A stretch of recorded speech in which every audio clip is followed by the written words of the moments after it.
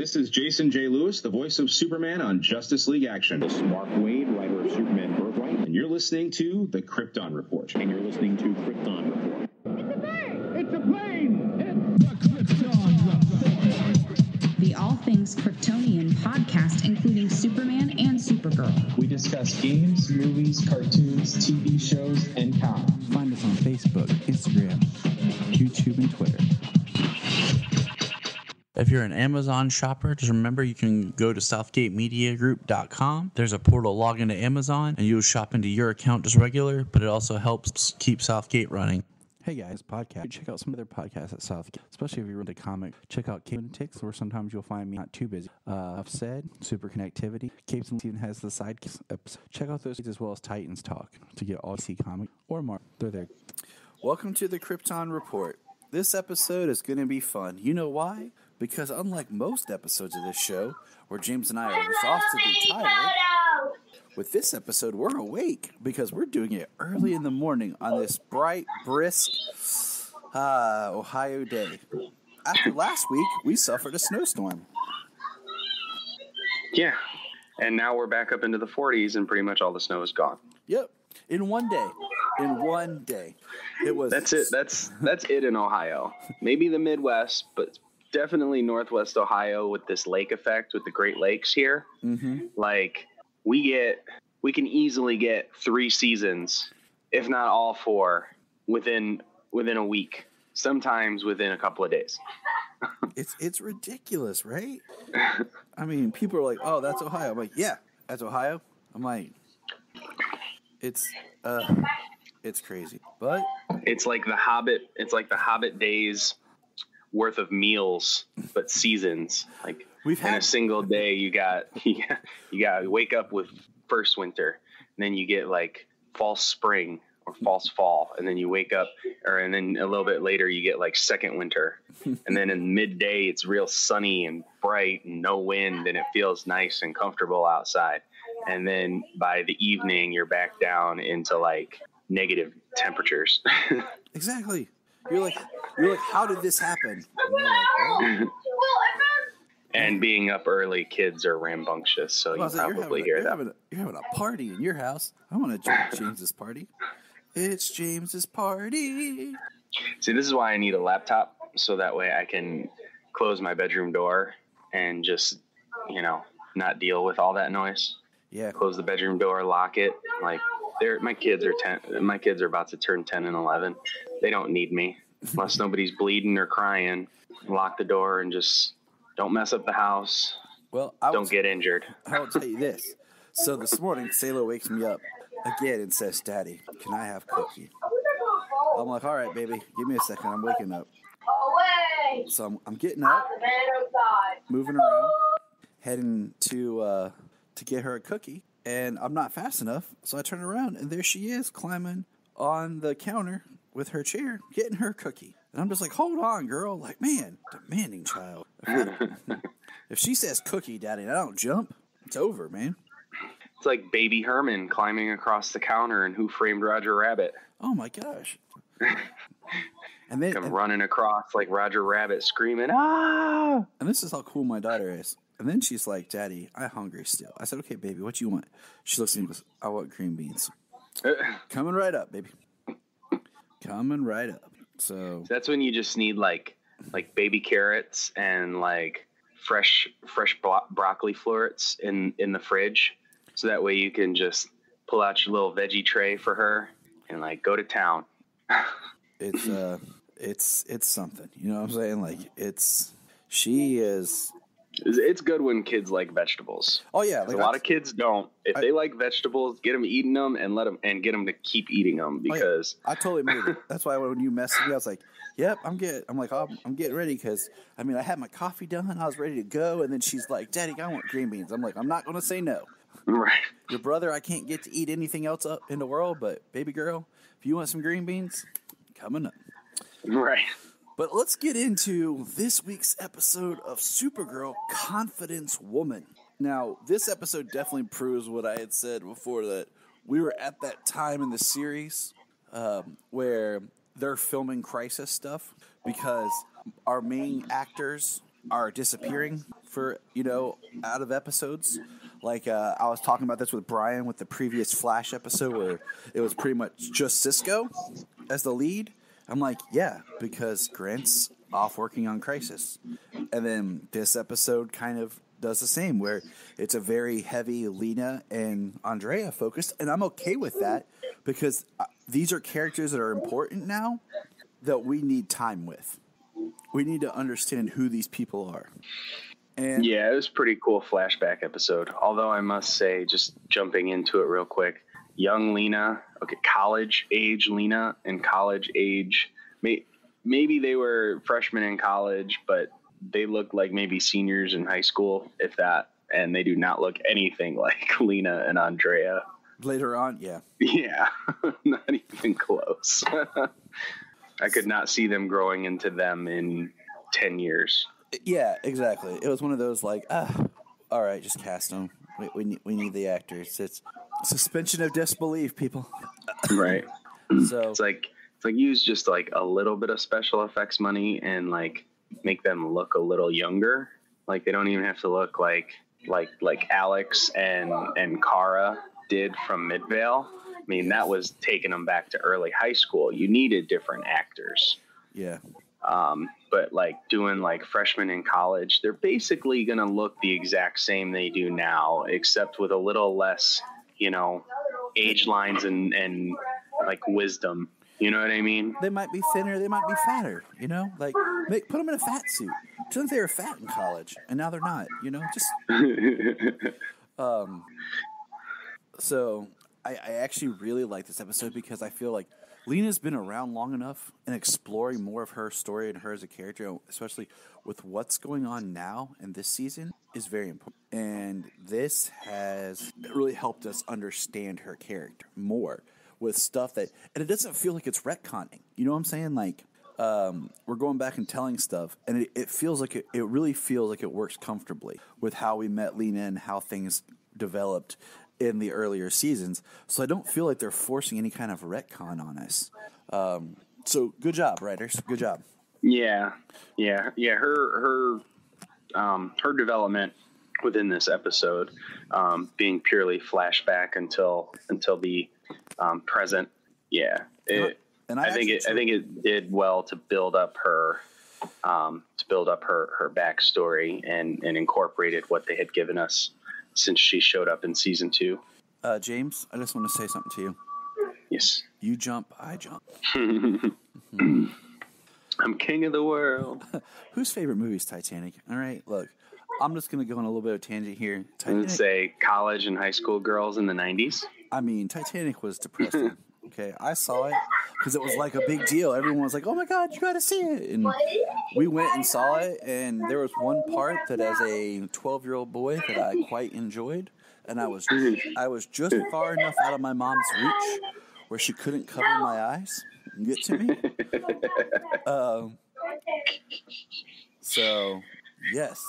And I mean, think about it. Like now we have stuff where we can know exactly what's in movies when they come out. Like if it's PG-13, like the rating system will break down everything that's in. That makes it, yeah. But back then, no. And it's crazy to say back then when referring to 1997. But it was just kind of fun that was them. So let's jump into the episode. Do you have a summary prepared? I pulled something up on Wikipedia this morning. Beautiful. So that'll work for today. Take us there, James. All right. Supergirl Season 5, Episode 6, Confidence Women. Flashbacks show how Andrea and Lena met and how their relationship became strained. While searching for the Akrata medallion, Andrea has her first encounter with Leviathan, who put her up to killing Governor Harper and Caroline O'Connor by telling her how said medallion works. To further their goals, Leviathan brainwashes Rogers into becoming Rip-Roar to act on their behalf. In present, Andrea is assigned to eliminate the captured Rogers, but her first attempt to break into the DEO fails. She goes to Lena for help. So she sets up a fake break-in for Supergirl to investigate while Akrata raids the DEO headquarters once again with psychic tech, making off with Rip-Roar even in spite of Supergirl's intervention. During the raid, Supergirl discovers the latter's connection to Leviathan. Andrea gives Lena the medallion and attempts to run away with Rogers, but a Leviathan operative kills him before one of their representatives meets with her. Though she says she doesn't have the medallion anymore, she's told it merely activated her powers, which actually came from the darkness within her. Elsewhere, Alex and Lena independently continue to learn more about Leviathan. All right. Awesome. Good job, James. So real quick note, as we had mentioned before, like Leviathan is a new and Event Leviathan just ended in the comic. And I will say I'm a little underwhelmed.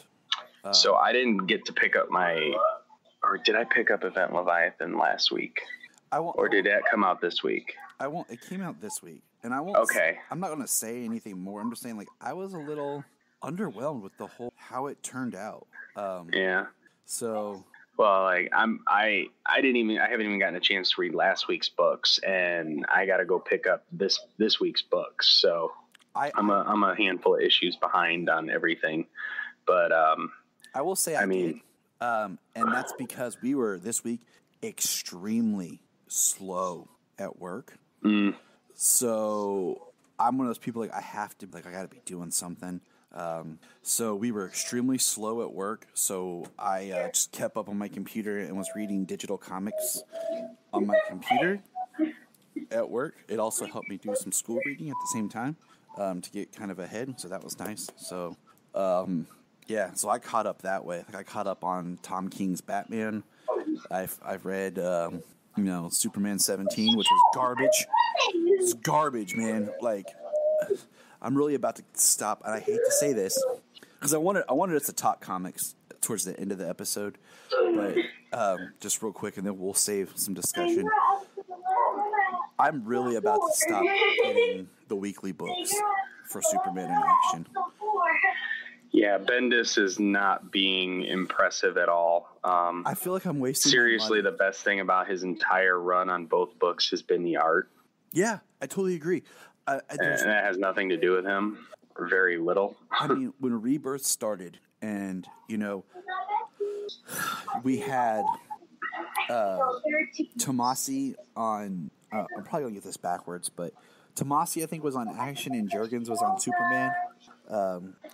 My microphone doesn't stretch far enough to my comic shelf, but I was completely I loved it. I mean, I was so excited. I look forward to it every issue. And now, since Bendis took over, I'm like, oh, Superman's here. It's kind of like how I felt when the New 52 started. Like, I have a huge chunk of New 52 books, but I don't have them all because it just got off where I wasn't I wasn't digging it.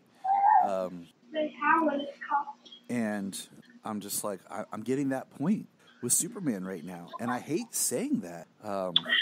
Well, so... I wish if they would get a different writer on one of the books, if they would let Bendis tell his story, like maybe if he was telling his story in one book, it would be like we're getting more story because Action and Superman are kind of working together-ish. At times they were, then they're not. You know what I'm saying? Yeah. If they would just be like, all right, you have a story, you have two ideas, great. Just funnel your story through Action Comics or just do Superman. Because I kind of wish they would strict Action down to being a little bit more of a, I don't know. Well, it's kind of like, okay, with Detective Comics. I wish Detective was more about the stories of Batman being a detective. Maybe that's more of a solo Batman book or something, and it's more about really digging into the mystery stories. And then I don't know. I'm just not really excited right now when I look for Superman comics. And I hate to say that. Yeah, his run has been lackluster. Once in a while, there's something good that happens, but there's a lot of wasted space. A lot of half of it's bad dialogue. Yes. Like nobody would talk that way. It's almost they're like, see, let me take over the becoming world. A little, see? right. It's becoming a little uninteresting because like, it's just, I don't know, it's stretched out so far because so little happens in so many issues. Like if you have an idea for a story and you want to make it, say we're up to 17 issues now. And he's still dealing with the invisible mafia in action, which is fine. They did an okay job with the first part of action, and then they started getting into the Leviathan. So, you added another element and you're coming back. In my opinion, action's probably been better for the most part than Superman. There was a lot of Superman that nothing happened for a very long time. Was completely underwhelming because all of a sudden they shifted his story to Supergirl. And I felt like, okay, wait a minute. Wasn't this whole thing supposed to be your story, Bendis? Like, why is it in somebody else's book? Like, why is the big part of your story in someone else's book? Yeah. I mean, it's all right just for it to, his idea to encompass everything Kryptonian in DC at the time being, you know what I mean? But, you bring in Rogolzar, and then the majority of the information is given in one book, and then you do something else. So like you start something, you give it to somebody else to build and create the story around, and then you just come in and say, this is this, and without much explanation. So you came in with an idea, but you let other people fill in the blanks, and you didn't even have an ending. Mm-hmm. Like that's not that it really does not seem like how you should write a comic book arc.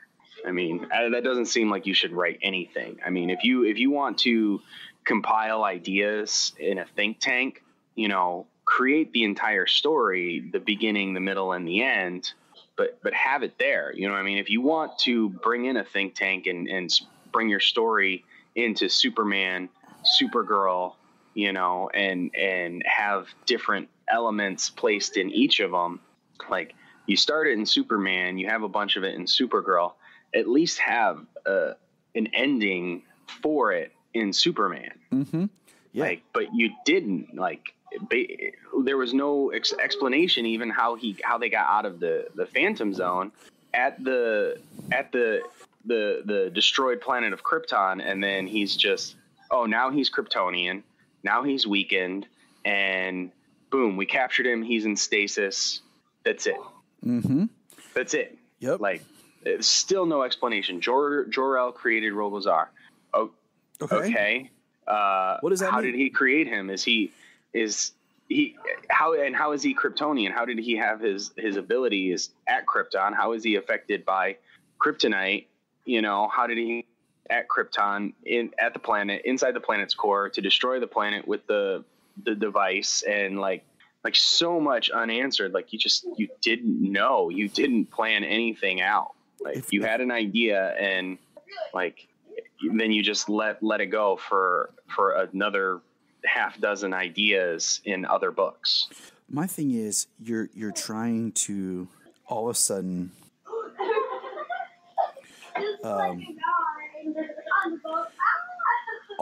you're trying to tell me that all this time Rogolzar is the one responsible for the destruction of Krypton. Well, it sounds like the Circle. Okay. Which, did you read any of Supergirl? The Circle was responsible. I did not read any of Supergirl.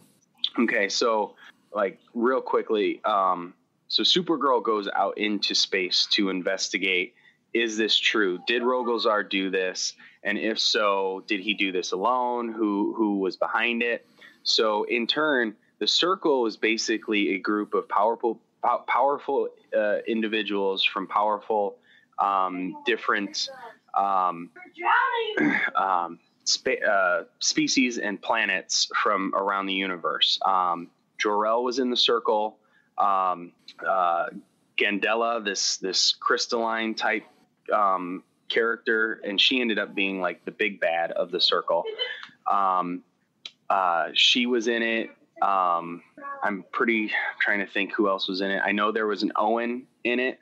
So one of the Green Lantern Guardians, he was in the circle. And there was a couple other people. I can't exactly think. I'd have to grab some Supergirl books. But there was a handful of people involved in the circle, and they were basically like a kind of like a black ops type organization trying to do things behind the scenes, responsible for a lot of atrocities and things like that.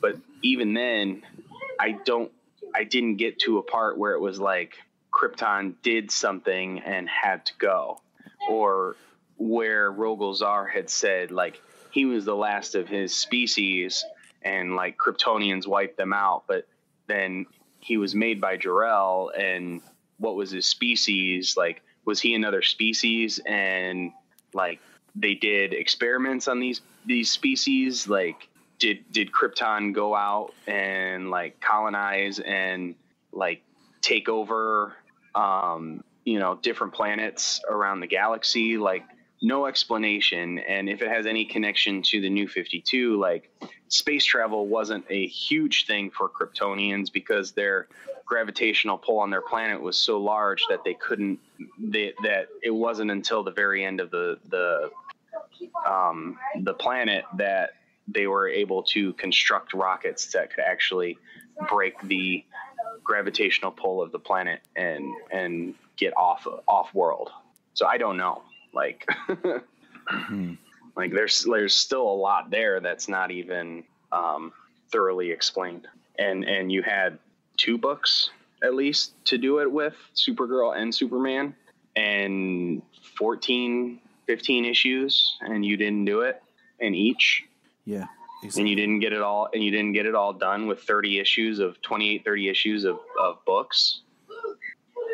Like, is over a year with Superman and Supergirl since Bendis came on, and Supergirl went off to find the killers of Krypton, and Bendis created Rogol Zaar, and like it's still not explained. Yep. Like, there's still lots of questions. And I mean, that's you're gonna lose people at that, like that, and they're starting to lose me. You know what I'm saying? And that's sad because I feel like that's where we are with comics. Like, that's what's gone on. Like, we have the Red Cloud, but even just trying to sit here and tell you what's going on, I don't even remember because I'm that uninterested. Like, it's just been a slow dry. Like, John has left and joined the Legion. Which I have that book. I have Legion #1, and I haven't read it yet. That was a last week book that I haven't gotten to open yet. The event Leviathan just ended. We have the side story of Deceased, which was it had some cool moments, but it was pretty crazy. And it's definitely like a side story, like an Elseworlds tale. So it's not like in continuity. So that was just interesting. If anyone's wondering why James and I haven't continued our reviews of Superman Year 1, it's just because it's just uninteresting. Like, it was really a letdown. And if you want to know why, please go check out Last Sons of Krypton as they broke down Year 1 in one of their more recent podcasts. Because even when James and I were reading it, we were messaging back and forth. And I was just like, this is horrible dialogue. This is horrible storytelling. Horrible narration. Like, the narration blocks. Whether you couldn't even tell if they were talking. They were narration, or if they were if it was somebody who was talking like inside their head, like internal dialogue. You couldn't tell. It was just there was a lot of that. I love in books when like Superman's talking or in his head, they'll make it blue and everything, and they'll have his symbol when it starts. So when you see the blue bubbles, you know it's inside his head. Or Batman's is gray and black. Mm-hmm. So Wonder Woman's is like red with a W in it, or like they identify internal dialogue. So and then the end, dear God, the end of Superman Year One is such a quick, bam, bam, bam, duh. Like they throw so much at you and you're like, wait, this makes no sense. The pacing, the structure, none of this is just, it feels like a child writing a story where they're just like, oh, and this happens, and then this, and then this, and then this. And you're like, okay, well, how did we get to point A to point B? Where's part of that? They really wanted to, like Frank Miller really wanted to get his own Superman origin story out there and try to draw on the popularity of his Batman Year One, done in a completely different way. Year One makes no sense to call that book Year One. Superman Year One. Yeah. It makes no sense to call Superman Year One. When it takes place from the time it's his entire life until like I'm not even sure how long into his early Superman days, because there's no time whatsoever. The only semblance of time passage is from the time he gets to Earth to the time he leaves for the military.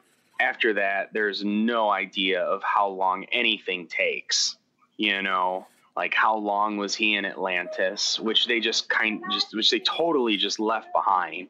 Yeah, like each chapter is a huge jump in like departure. Like it barely talks about what connects it. So I'll be honest. I am so uninterested in Superman Year One that I haven't finished Man Year One.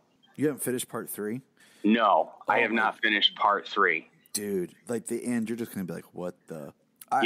I just got into him doing some early stuff in Metropolis, which is kind of cool. That part is kind of cool. Yeah. Okay. So like, it gets it. That gets to that point, and you're like, okay, this is kind of an uptick. Like, all right, and then it continues, and you're like, what is this? What is going on with this story? And that is horrible to say right now that pretty much the majority of Superman books are so uninteresting.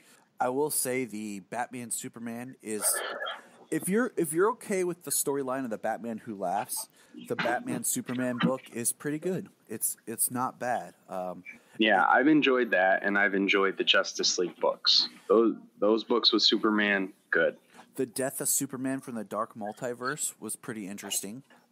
It's definitely a different take, and that I will say, I loved opening that book and getting an homage to Dan Jurgens' art from the Death of Superman. All the artwork was drawn like that, just with a modern uptick on it. So that was really cool to see. And I like that. Like I enjoyed that book, and that's where we are with Superman right now. Supergirl, like you've been reading it more than I have. And the other thing is, I'll say this. The other thing is some of the artwork in the recent Superman book, the cover art is great. And then when you open the book, it's just flat, boring, rudimentary artwork. I mean, I will say I did like the issue where it was about John and Damian. I mean, the artwork was like, okay, what art school grad drew this? Exactly. That's what.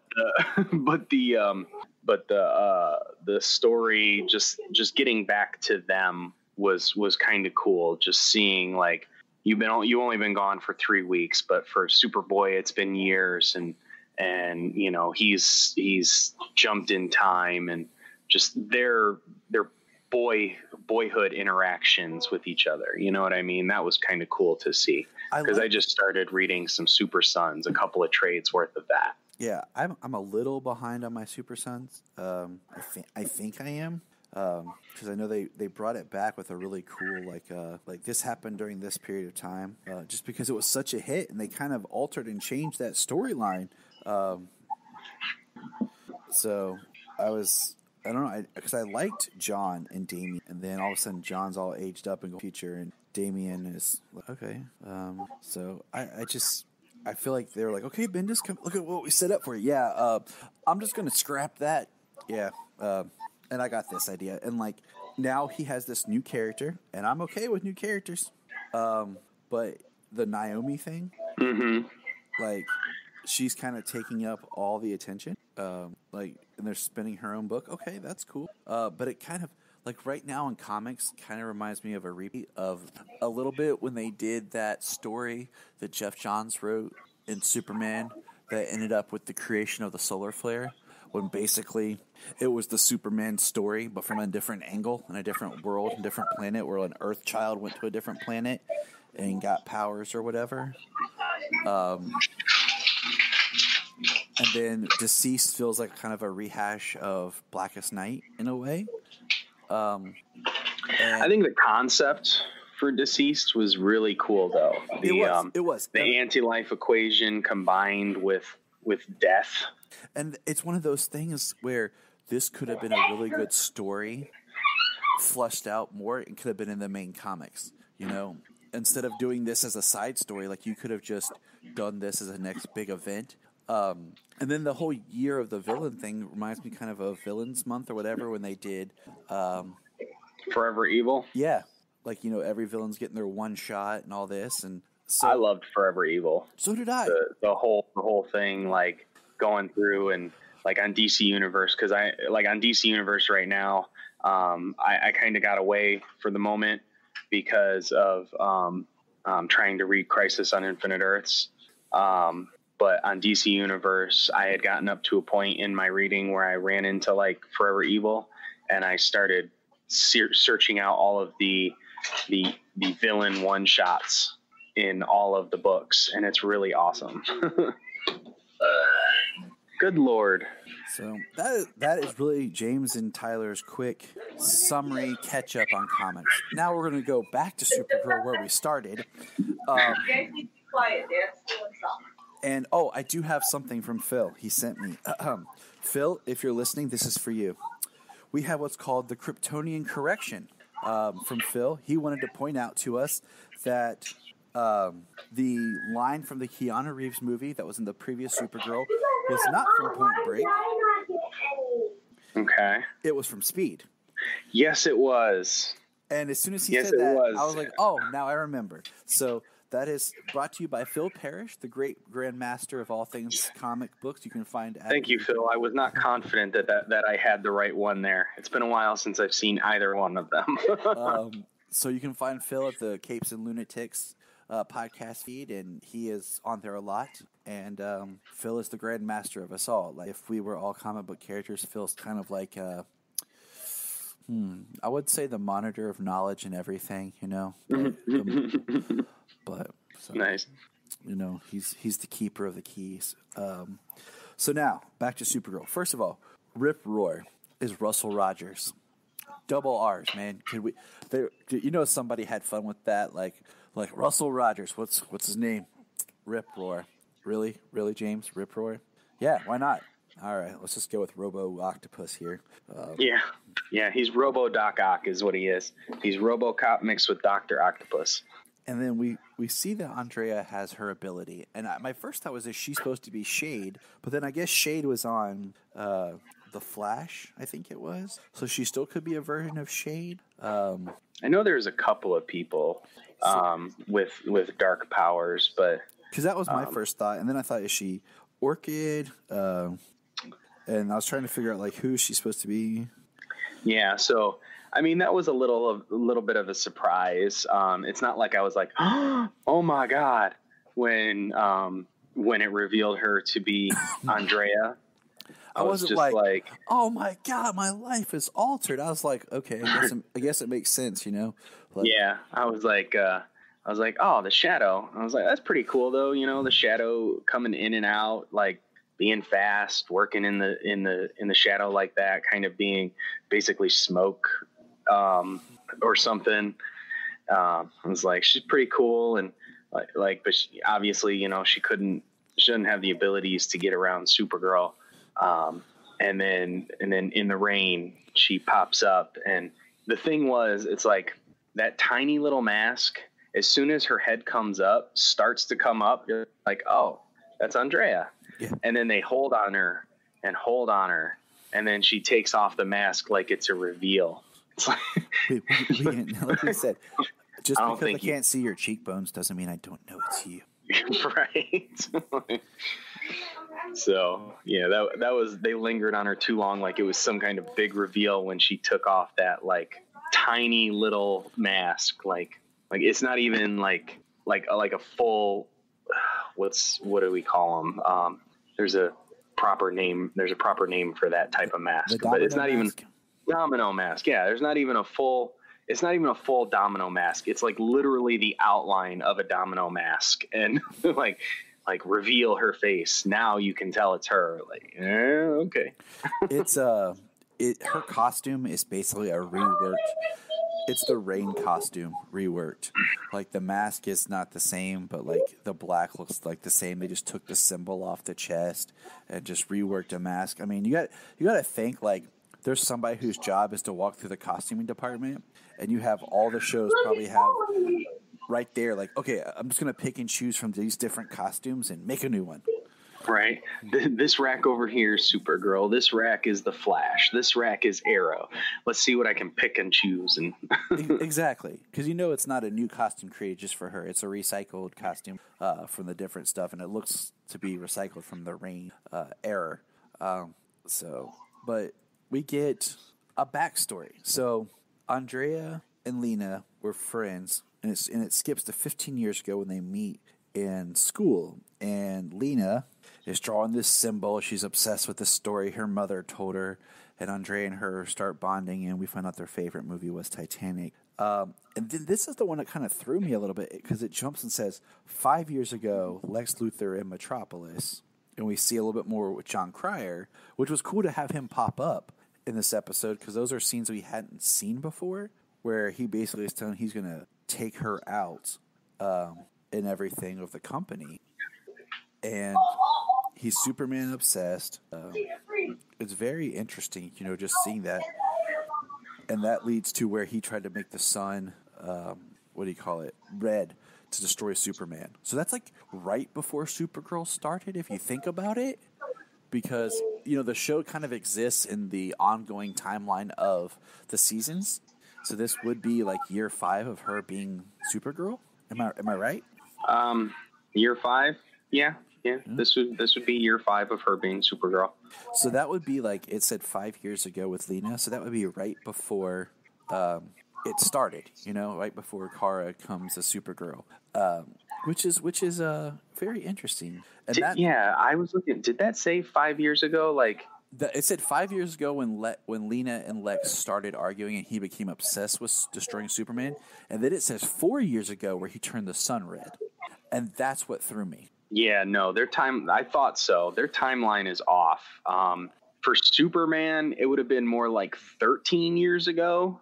It should have been a lot longer. And then, it would have been like 13 years ago at least. Like Superman has been around for probably at least 8 years by the time Supergirl shows up. Because he's long and well established before Supergirl shows up. And then it's been another 5 years since. So, well, not even. I mean, at this point in his career, like right now, like even if he was only established for say 2 or 3 years when Kara crash landed on Earth, she was a teenager at around 13, 14 years old, and she was in her mid-20s when she became Supergirl.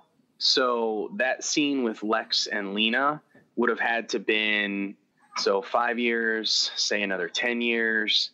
That scene would have had to been easily 15 years ago. It to make sense.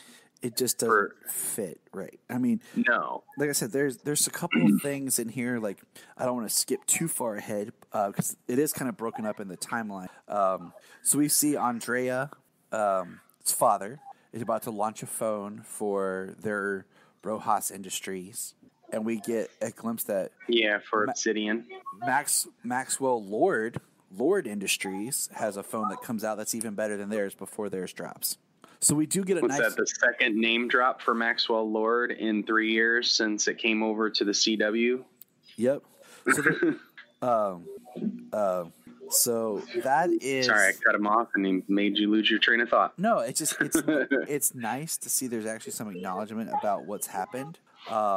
because it's gotten to the point where like every now and then there'll be something like the DEO desert base, or like, oh yeah, hey, or remember Fort Ross? Wink, wink, and you're like, oh yeah. So this episode, it's kind of like them trying to do Man of Steel, and I can't remember the exact name of the second episode of Lex, House of L, maybe. It's kind of like them trying to do those episodes, kind of a flashback to catch you up on the person and what they've gone through for Lena and Andrea. Not done as well. Hold on one second. No, you're fine. But no, you're right. Just thinking about the template is perfect to what Man of Steel was, where we took our time with him and did his backstory, and that would be perfect with thinking about the production of doing the crossover at that time. So it is interesting that, and I don't mind these episodes that take time to develop a character, because Lena needs more development so that when she does get back to her core conflict right now with Kara and Supergirl, we understand that betrayal, because this episode sets up how Lena was betrayed. And that was the interesting part. That was the interesting part that kind of at least lends credibility to how hurt she has been. Because I know I said something about that a couple of episodes ago about how hard she is taking this quote unquote betrayal of being lied to. You know, she grew up with the Luthers, so that's what she knows. You know what I mean? The first person after this, the first person she became like good friends with did the same thing, did a similar thing to her, yes. Lied to her and betrayed her. And then she didn't want friends. And then she becomes friends with Kara, and then down the line finds out that she had been lying to her. So it's just kind of history repeating itself over and over again. So it lends some credibility to why she is so hurt. Yes, and why she's going down the spiral about wanting to control people. Yeah, because it keeps happening to her over and over again. So what we find out is when Andrea's father, when they learn about the phone, he's basically suicidal. And Lena and Andrea get together and form an expedition to go find this medallion, because Lena believes that this medallion, or not even the medallion, the story is true and it has the power to stop Lex from what he's going to do. And so they decide to go because Andrea's board is going to let all these people go, lose their jobs, stuff like that. And they have a couple of days. So they go to the jungle to find it. So they go, and what happens, Andrea falls into a cave, and then there's an old dude down there.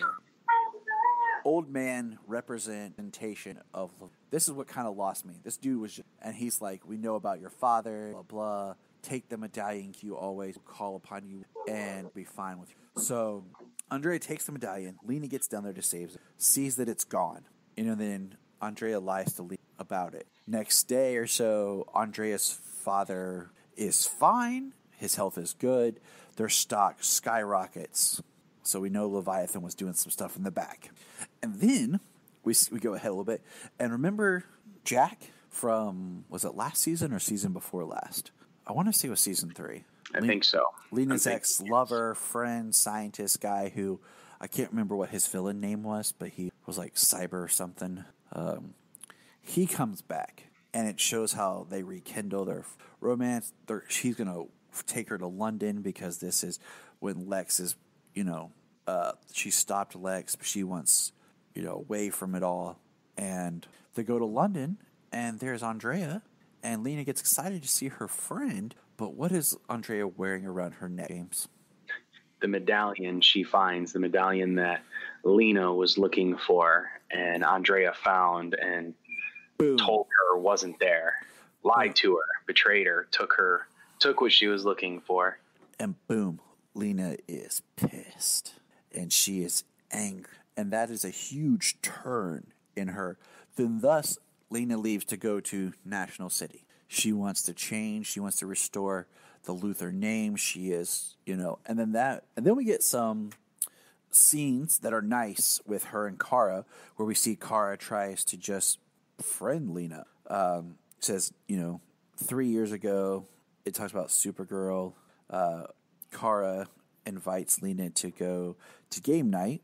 Lena declines because of just everything, I'm not here to make friends. I'm here, blah, blah, yeah.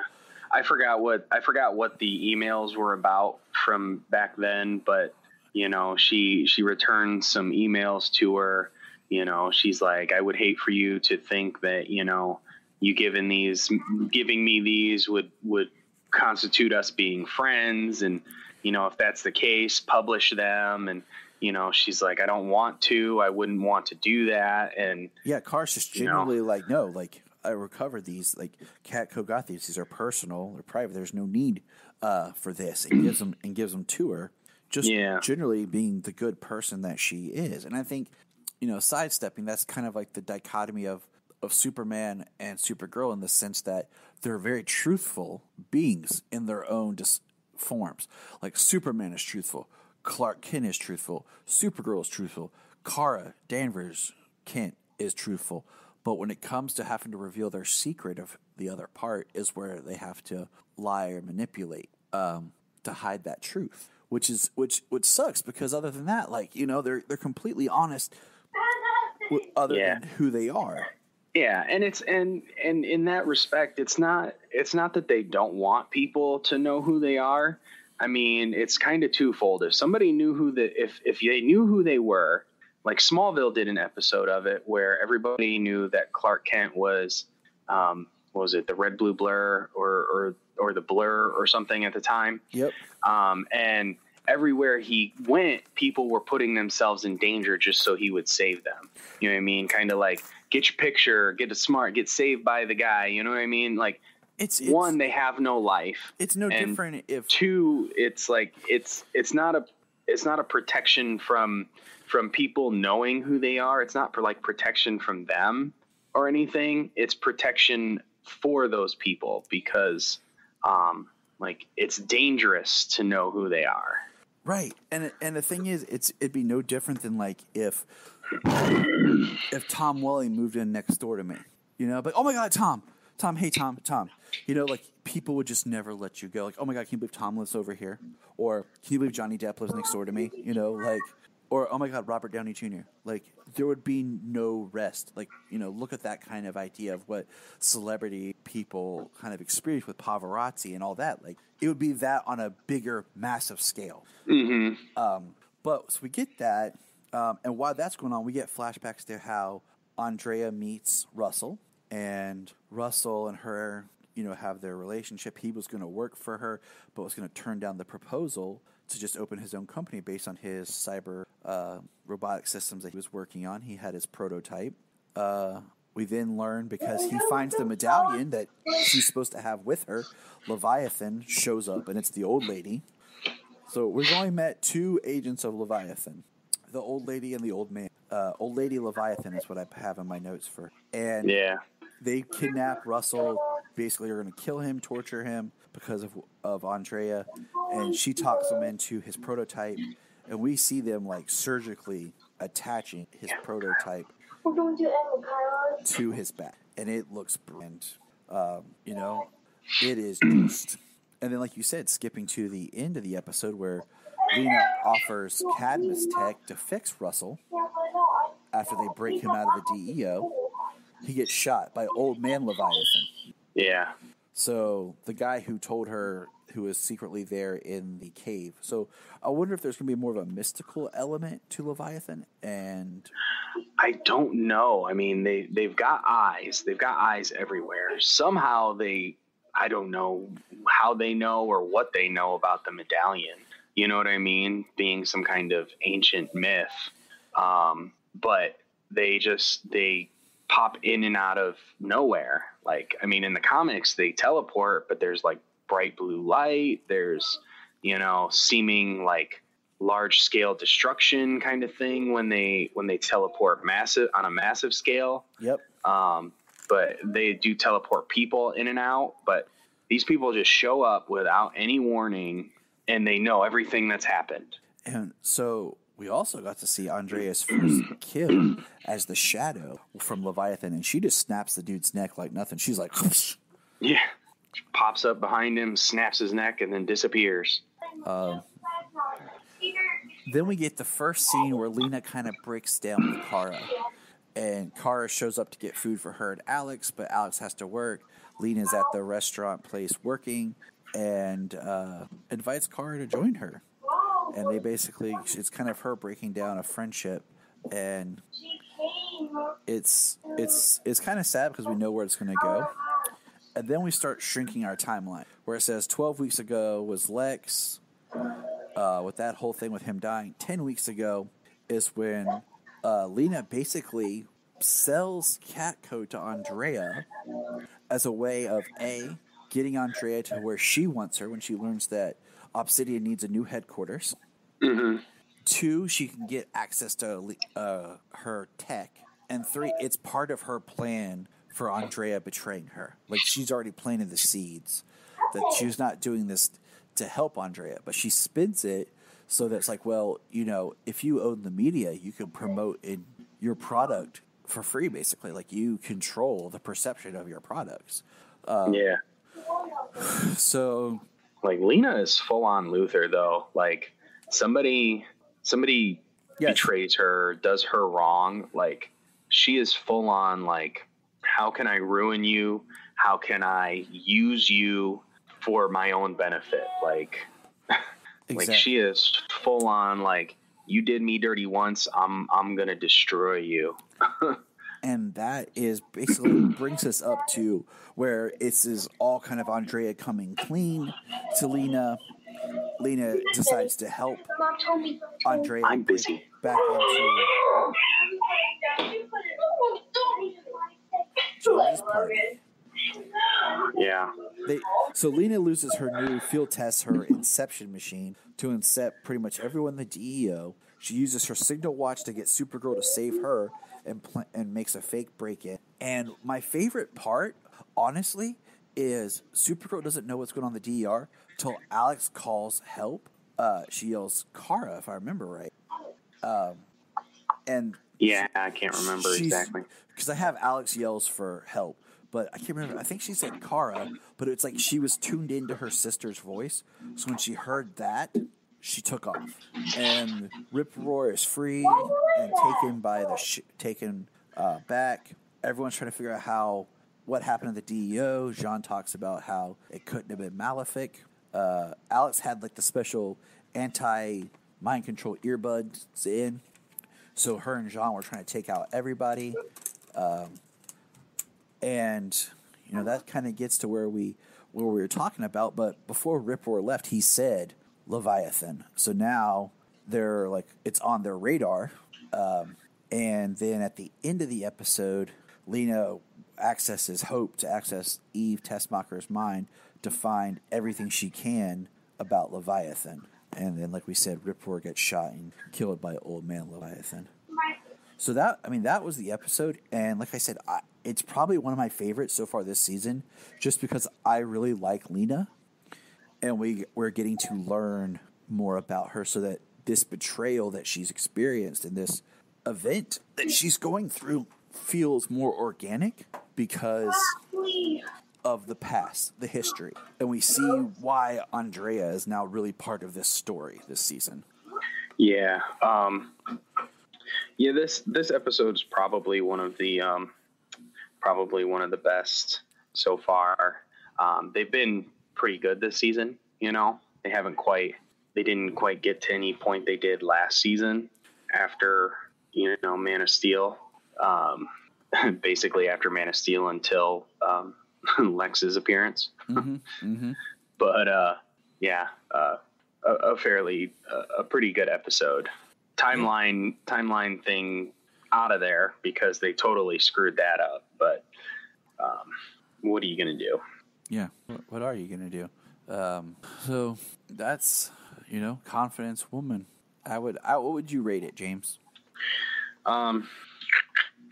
I mean, some of the things were a couple of things I was like, but, and then the timeline thing, I mean, I give it about a 7.5. I'm going to lean towards like a 7.58, just because I like that we're fleshing Lena out. Her stuff was the best part of the episode, for sure. Kind of giving you the understanding of why she is the way she is this season, because of the betrayal that she experienced so many times over her life. Like I had said, like, it doesn't make sense. Like, she is so badly like hurt by this. Like, she wants to take over the world and control everybody because her friend, who is a superhero, didn't tell her that she was a superhero. Like, it's not like she flat out told her, like, hey, I'm not Supergirl.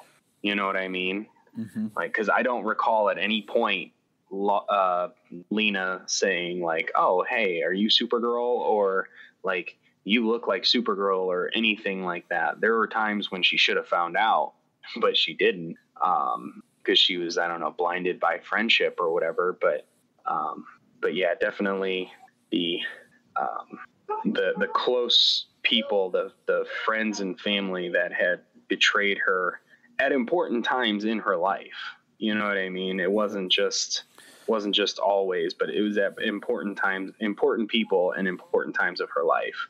So it's, you know, it's kind of understandable that why she feels this way now. So that was the best part of the episode. There was some good, there was some kind of stuff. You know, Leviathans, like, are they, you know, popping in, popping out, and knowing everything and controlling everything the way they do. Like, that was pretty cool. But yeah, it's about a 7.5. And then the timeline thing, that's kind of annoying, but like, you totally just crap the bed on trying to set it as a timeline. Like, you just totally messed that up. Yes. And that always kind of annoys me, but. Well, you know, I mean, they've been doing this show now for 4 years. Okay. So, on the CW, they've done the show. The show's in its 5th season. So, like, it's its 5th year. Superman did not just show up and did not just become an alien the year before Supergirl did. He was Superman when Kara crash landed on Earth as a teenager. Mm-hmm. So that's 10 years ago, before she even became Supergirl. And then during the run of Supergirl 4 years ago, the sun did not turn red. Right, because that means the sun turning red would have happened, like, boom, and then, like, the week after should have been, like, the pilot of Supergirl. And it just doesn't feel right, you know? It just doesn't. It just, none of it pieces together completely smooth how they wanted to. So, because, I mean, Kara would have been affected by the sun turn. Yeah, she'd if she was flying, she'd have fell to her death. Even if her not being Supergirl, just walking, she would have, like, got weak, felt sick. Like, there would have been a huge thing. And that's why. Oh, yeah. You can retcon stuff, but that to me is like, it's too close. Had it say, like you said, a farther in the past event is when the sun turning red happened. Mm-hmm. It would have been like, okay, I can let that slide because, you know, that was way before the show. So, like, I can understand why that wasn't mentioned. But whatever. We're just, you know, beating a dead horse now. Yeah. But anything else? It was a good episode. It was a good episode. Some things withstanding. It was a good episode. It's been a good season so far. We'll see what they're trying to do with, like, Leviathan. We don't know anything or much about them from the comics or anything from them in the show. Yeah. And I'm telling you, know, when you read the last part we've got Leviathan, you'll be like, what? Yeah. Yeah. And then we got Crisis coming up, which is shaping up to be awesome. We all are anticipating Crisis. So which is we got a lot to look forward to, and we're gonna see where Lena goes and where Leviathan goes. Be interesting. be interesting to see what Lena does when she learns and investigates Leviathan, because honestly she should probably learn more from Eve's memories. If she can do that, obviously she's going to be able to do that. It's going to be written in and she's going to be able to do that.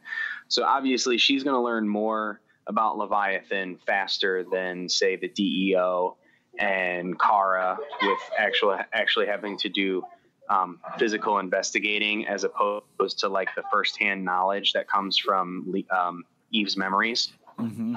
So Lena's going to figure that out. And what's going to be interesting, is she going to join Leviathan? Is she going to, be Lena, be a Luthor, and be super intelligent and be able to manipulate, be able to control Leviathan? Who knows? I don't know. Like there's potential.